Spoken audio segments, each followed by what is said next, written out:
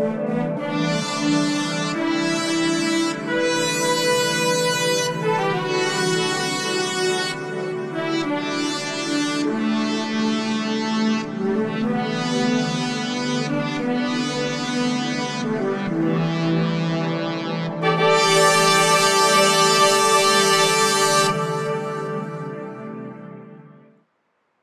everyone, welcome back to our series on the secret of the golden flower. And we're just going to take off from where we left off before the questions last time. In the Book of Changes, it is said, "Heaven created water through the One." Now, I want to say a little bit about the Book of Changes. Yi King or I Ching, depending on the dialect of Chinese. In the Book of Changes, the various states of change are denoted by hexagrams. A hexagram is a figure with 6 lines. Each line could be yang or yin. One way to look at this is as a system of the states of the chakras. There are 7 chakras. And the I Ching says all change is accomplished in 6 stages, and the 7th brings return. So the 7th chakra is the crown chakra, the 1,000-petaled lotus, the golden flower at the top of the head. And this chakra is always active, and it is neither yin nor yang. It is above, beyond, transcendental to the changes of time and nature. But the other 6 chakras aren't. Sex, energy, movement, feeling, speech, communication, and thought. And so the flow of energy in these chakras can be either outward, yang, or inward, yin. So we can look at the I Ching as a picture of the states of the chakras at any one moment, and the interpretations as how this state will make you feel, and how it should be dealt with, and what state should come next. And I'll leave the elaboration of this view of I Ching as an exercise for the viewers. It's taken me 40 years of study of the I Ching to come to this conclusion. And I mean practical study of using it every day. So heaven created water. What does that mean?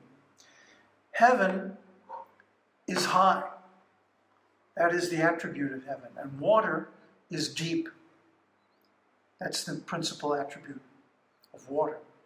So that which is high created that which is deep. In other words, yang created yin. The space, the emptiness, the primordial chaos is the origin of everything.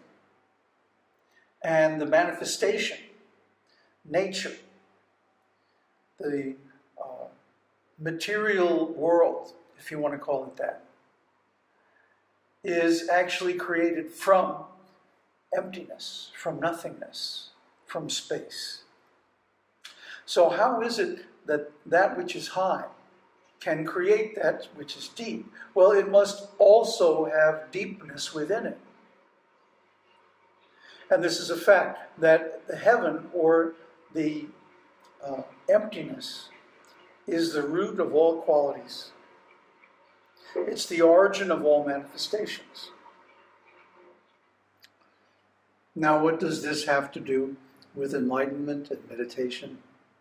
Well, actually a lot. We are in a trap. And the trap is called becoming. The process of becoming is cyclical. That's why it's called the wheel of samsara. It goes around and around, from birth to death, and then birth again. The same thing is going on. in the process of enlightenment, except instead of leading to death and rebirth, it leads to enlightenment and having the choice of whether to enter life again or not. Those who become enlightened are not bound anymore by their karma. They can go anywhere, do anything, be whatever they like to be without karmic entanglement. So mostly they choose to stay out of manifestation. So we have to understand that when we leave the manifestation at the time of enlightenment and we go into heaven, the great beyond, the world of light, when you meditate, you should be seeing light. If you're not, something is wrong. You're not doing it right. You don't have good enough concentration. And we'll get into the details of this concentration and the light and so on when we get to the part where we talk about the method. Right now we're talking about the background. But try to understand, everything comes from light. Even water. Everything. So light is the origin of everything. Then to attain enlightenment means to return to the light. And of course that means we have to let go of the darkness. Well, the darkness is yin, the manifestation, the creation, existence. And the light, the yang, is the space, the emptiness, the source, the background, the container for everything. So this is the true power of the Great One. The Great One's power is that it is beyond both manifestation and unmanifestation, beyond birth and death. So the idea is to attain, to realize the Great One, to connect, as in yoga. Yoga comes from the root word yukt, which means to connect, like hitching a horse to a cart. So if a man attains this one, he becomes alive. If he misses it, he dies. What does this mean? Again, this book is always speaking in code. It's speaking in a special language called Dharma language. Dharma language is different from ordinary language. A lot of times it appears nonsensical or confusing, but actually it's extremely clear if you know, if you have experience of the phenomena it's talking about. So, if a man, if a human being attains, in other words, realizes the one, that which is beyond both birth and death, beyond both manifestation and unmanifestation, beyond conditioned existence, he becomes alive, truly alive, 100% alive. And I can tell you from my own personal experience that this is true. You have not lived until you have tasted enlightenment. And you have not lived fully until you have attained the fourth path, the ultimate enlightenment. And once that is attained, once that is realized, not understood, not known, and certainly not known about, but experienced directly, then there's no more doubts. Then one can live fully without holding anything back, being in a completely relaxed state, because everything is just as it should be. There is no one in control. Last of all, us. We're not in control. We'll never be in control. We're part of nature. And nature is perfect. Nature is inexplicable, inconceivable, incomprehensible, but perfect. And if we just go with nature, if we accept nature, our nature and the nature around us, and just allow it and not struggle against it, not try to control it, then our life becomes beautiful, becomes sublime, becomes very blissful. And if we miss this realization, if we go through our human life and don't invest the time and energy to attain self-realization, we have to die. The body is going to die anyway, but the being inside doesn't have to die, because we are of the same nature as the One. We are of the same nature as the primordial spirit. Now you might say, oh yes, yes, I have heard all of this, it's all obvious, yes, yes, many people are teaching this, what do you have that is new? Well, what we have that's new is that we've realized it. We're not talking about it. We're speaking directly from our awareness. We're not reading from a book. I mean, we're taking quotes from this Secret of the Golden Flower and trying to explain it. But that's only to provide a framework for the topics necessary to describe the method and the context. Without the context, the method is meaningless.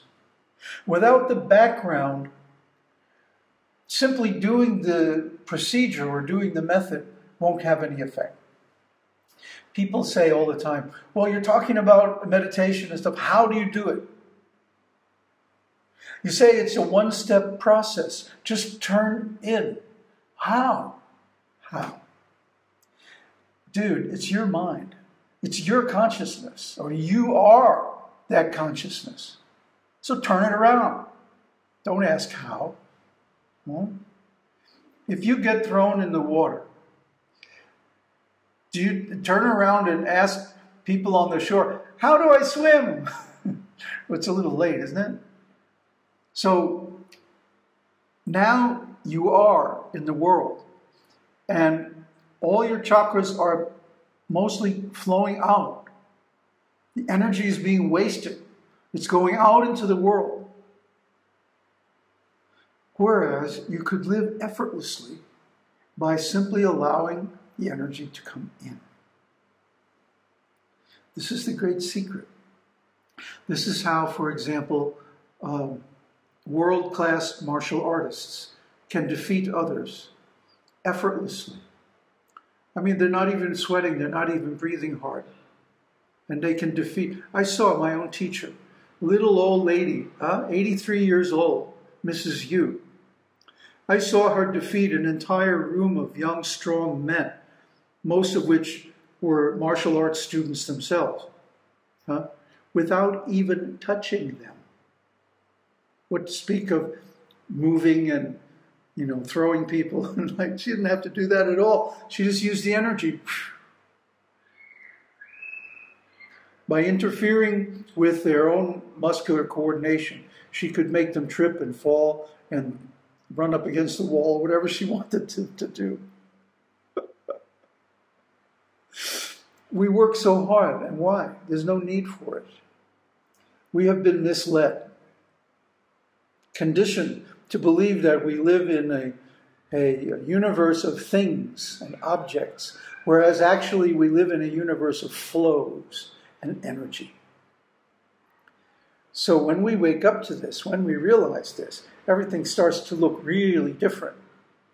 And suddenly we gain a degree of competence, a degree of power over our own life that's just unprecedented. So let's go on. But even if a man lives in the power, chi or prāṇa, and does not see the power, just as fishes live in water but do not see the water.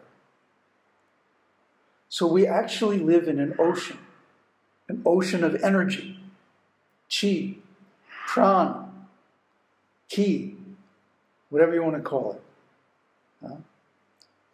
And in that ocean, there are currents, there are waves, there are fishes, all kinds of life. But we can't see it. Why? Because, again, our attention, our energy is going out. So these material eyes can only see material objects. They can't see the energy. Energy can be felt. There's another sense that can be awakened. And the energy can be felt, grasped, manipulated, moved. You're going to say, how, right? I knew it. Well, Mrs. Yu used to say, again and again, the qi follows the yi. And what is yi? Directed attention. When attention is directed in a certain way, the energy follows automatically. It's effortless. And this attention is like a muscle. It can be trained. It can be developed. It can be made stronger and stronger, more precise and exact. So that's what this training is all about. This is what any training in Chinese yoga is going to be all about. The deep secrets of Chinese martial arts are revealed in these few statements. Everything else is a detail. Everything else is a development of this one principle. So that's why we have to go over it and go deep into it and understand it before starting to talk about the how. Okay? That everything is actually energy. Yes, I know. Physics says the same thing. But physics is, again, only looking outward. It's not looking inward and seeing how it relates to our actual experience of life. They have got hung up on the physical senses. They are not seeing the energy. In fact, they're actually denying that it even exists. Yet, techniques like Kirlian photography have been around for a long time, and they show the energy flows. So, why do we have to die? A man dies when he has no qi, just as the fishes are destroyed when deprived of water. We're born with a certain amount of qi. It's called original qi. It's stored in the dantian, the energy chakra, 3 fingers below the navel. So this qi is finite, limited. Certain quantity of qi is there. Every time that we spend energy going out into the world, a little bit of that qi is lost. And finally, when it's all gone, the body dies. If you're identified with the body, then you will also die. If you have not realized yourself as pure awareness, then you are also subject to death. Why? Because there's no more qi. Like a fish out of water.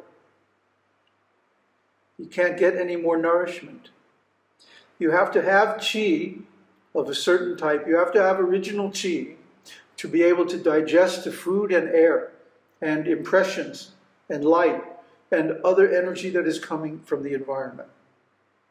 So when you have the original qi, you can digest it by an alchemical process.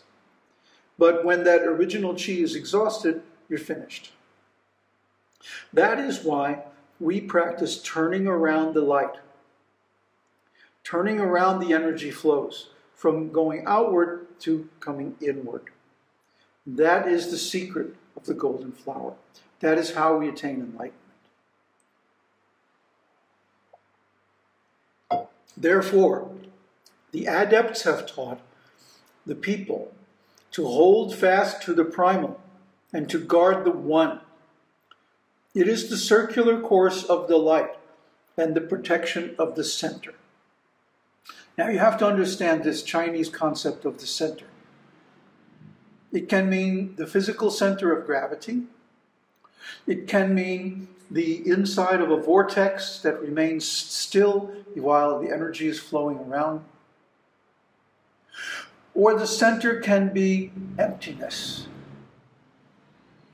The emptiness that is the source of everything. The actual source of everything. Not the apparent source.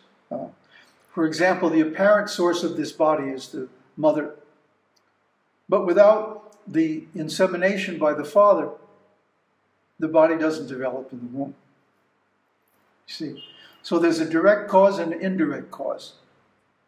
An efficient cause and a, what is that called? Consequent cause. So the original cause of everything is the one, is the primordial chi in the universe and in ourselves. So by circulating the light, by gaining control over the chi and circulating around through the channels, through the chakras, then one gains control over it. One can manipulate one's own energy and physiology. One never gets sick. One never becomes exhausted.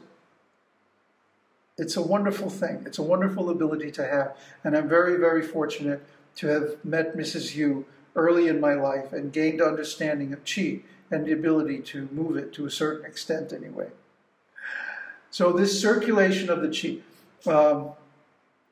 Mantak Chia, and also Dr. Yu, Dr. Wang Liang Yu, have published excellent books on the circulation of the chi. I recommend that. Juing Ming Yan also has very, very good books on chi. And even going back to the original book on Qigong written by Damo, Bodhidharma.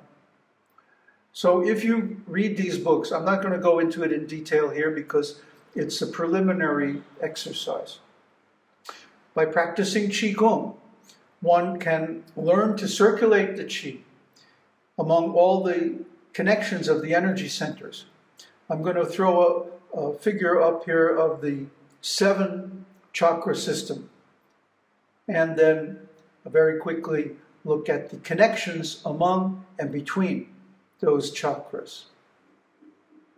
All these connections are energy flows, and you can learn to sense them, to control them, to move energy along them, and to reverse the energy, which is the principal secret of the golden flower.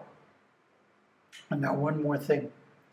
If one guards this true power, one can prolong the span of life and can then apply the methods of creating an immortal body by melting and mixing.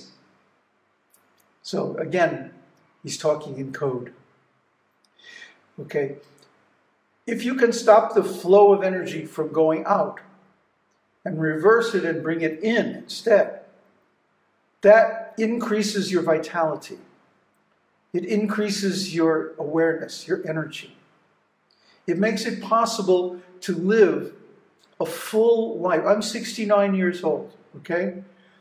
I have perfect health, and I have wonderful feelings of lightness and ecstasy in my body almost all the time. And if they're gone, if they're missing, all I have to do is close my eyes, take a breath, focus on the energy, and boom, it's back.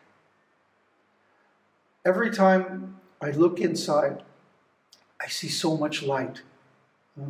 I can go into a dark room, close my eyes, and it's full of light. Not on the outside, but on the inside. So this light, this is the chi. This is how we experience it. If you look inside and it's dark, means your chi is depleted. You need to learn Qigong.